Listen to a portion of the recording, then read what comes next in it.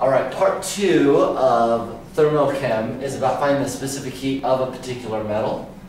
So you should have done this already in lab and calculated or found some sample data, some data. Here's our sample data.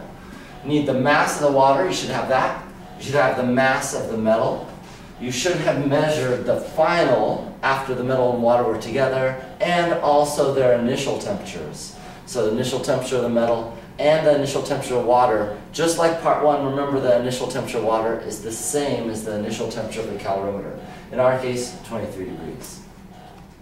When you set up the calculation for part 2, it's similar to part 1. The sum of the Q's will equal 0. That's the law of conservation of energy.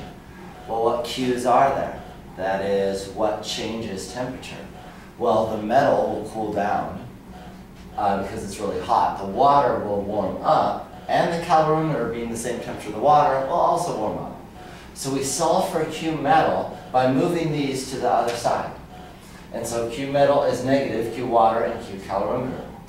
Now I'm going to go through the numbers. I pre-wrote them out for you, so if you miss anything, make sure you pause the video and rewind if needed. So, Q of the metal, that's the mass of the metal, times the CSP of that metal.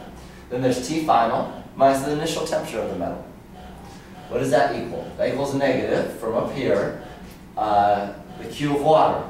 M of water times the CSP of water, and then T final minus T initial of water, plus CP of the calorimeter, T final minus T initial of the calorimeter. Remember, these two T initials are the same.